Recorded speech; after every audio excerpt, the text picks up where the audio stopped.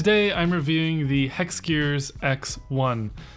This is a backlit, Bluetooth, wireless, low-profile mechanical keyboard.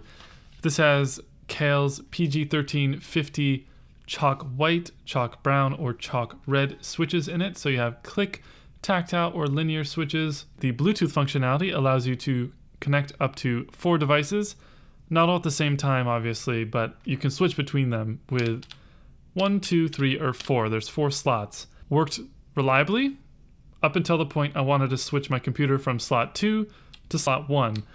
Then it was kind of weird and it didn't really work. So then I just plugged it in. There's a switch on the back so you can turn it on and off. With the backlighting on, the battery life, according to them, should last about 4 hours.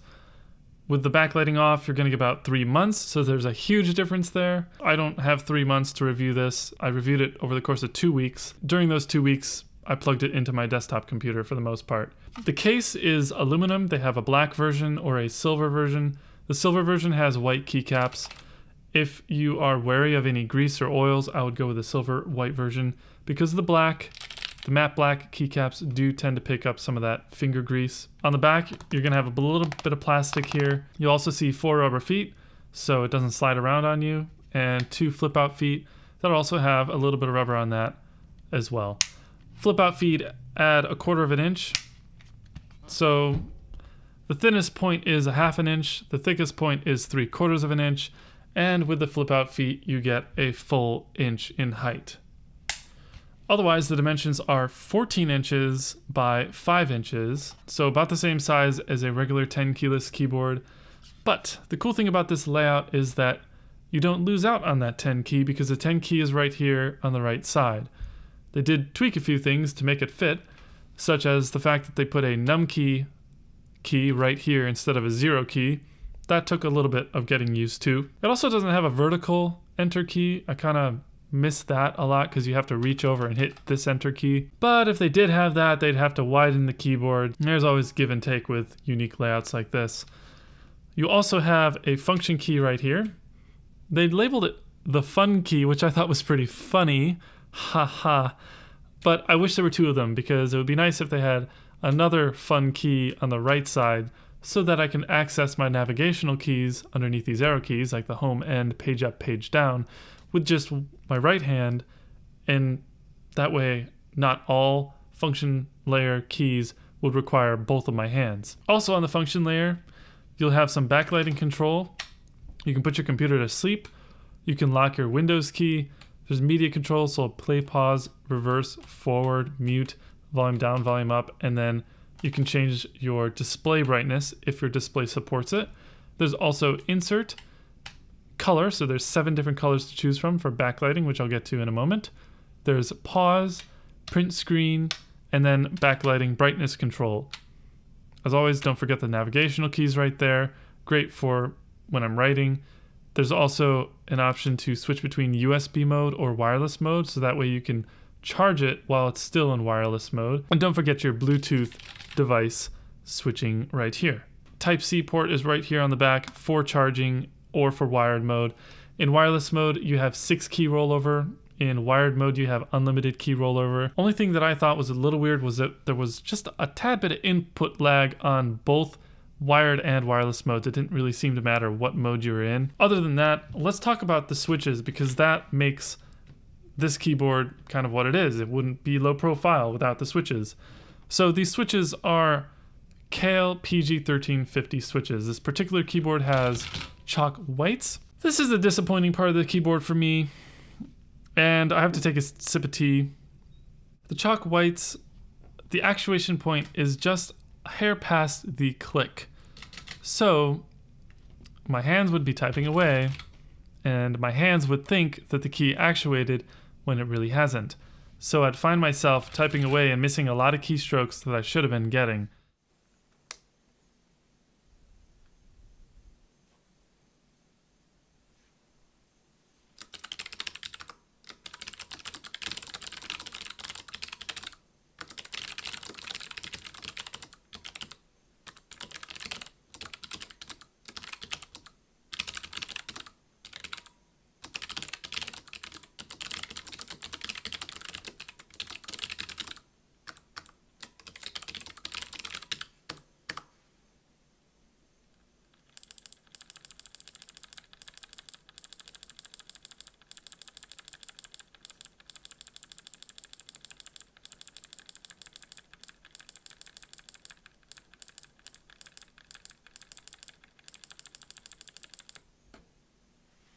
This unfortunately had the kind of a bad effect of forcing my hands to bottom out most of the time.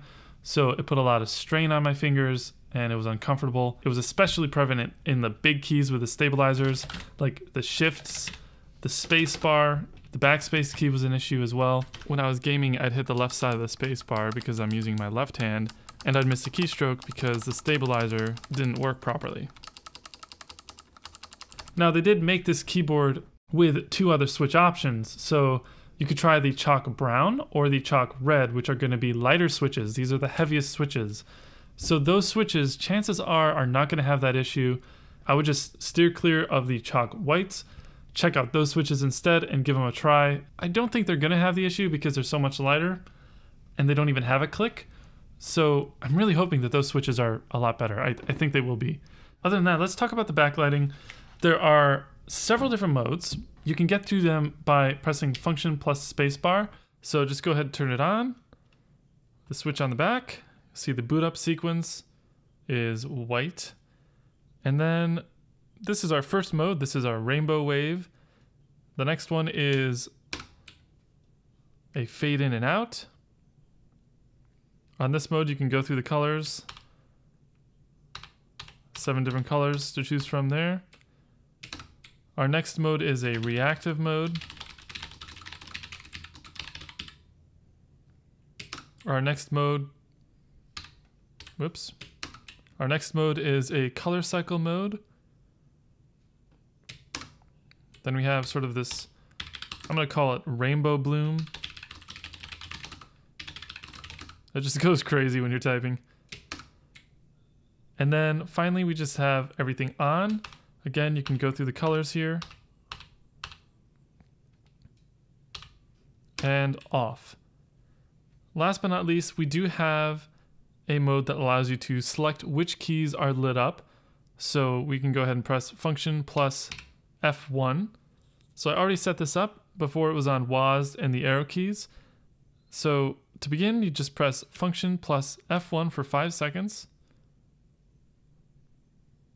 These 3 lights are going to start blinking, and then F1 is going to denote what color you're using. So to select your color, you press function plus 8 once again, cycle through the colors. By the way, this is the only way to select white as an option, because the other modes where all the LEDs are on don't even have white as an option. But anyway, let's just choose an accent color here. That looks nice, that you can tell on camera. Purple and white. So now that purple is selected, we just go ahead and click every key that we want lit up.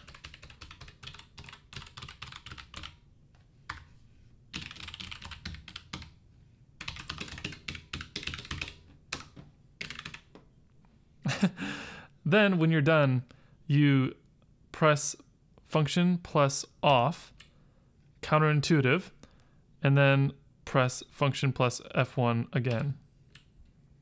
Then when we press it again, it's going to turn on and it's going to be our mode with all of the LED lights on. Keep in mind you can't make custom hues, but at least you can select which ones are lit up. There's no software planned, and in fact, on the Kickstarter, even Hexgears commented saying that it would require a complete PCB redesign for software to be made to allow this functionality.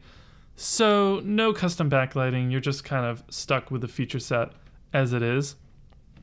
It's just kind of unfortunate because if they made software, they could also include programming in that software, and that would be a great feature that I think a lot of people would enjoy as well, because as it is right now, there's no open source firmware or anything to be able to change the layout to your liking. But other than that, the backlighting looks great. As you can see, the key switches have a clear housing that diffuses the light, so it's very bright, vibrant, and it's probably some of the best backlighting I've seen, to be honest. It kind of reminds me of the Razer Blade backlit keyboard. You also have backlighting adjustment, forgot to mention that. There's 4 levels of brightness, and off. One little tiny nitpicky thing, when it is in wireless mode and the backlighting is on, when I don't have my headphones on, it's very, very subtle. Not going to bother like 99% of people, but I just noticed it. It's kind of like a little coil whine. So to sum it all up, build quality is great. Aesthetically, it looks awesome. I think we can all agree on that. Slim profile keyboards just kind of look cool. And the fact that it is so stealthy, black, RGB backlit, and multi-device Bluetooth functionality is a great feature as well. I wish Kale had improved these key switches just a little bit more, made them lighter, made them actuate at the correct moment in time as you're clicking the switch so that your hands and fingers don't get mixed up.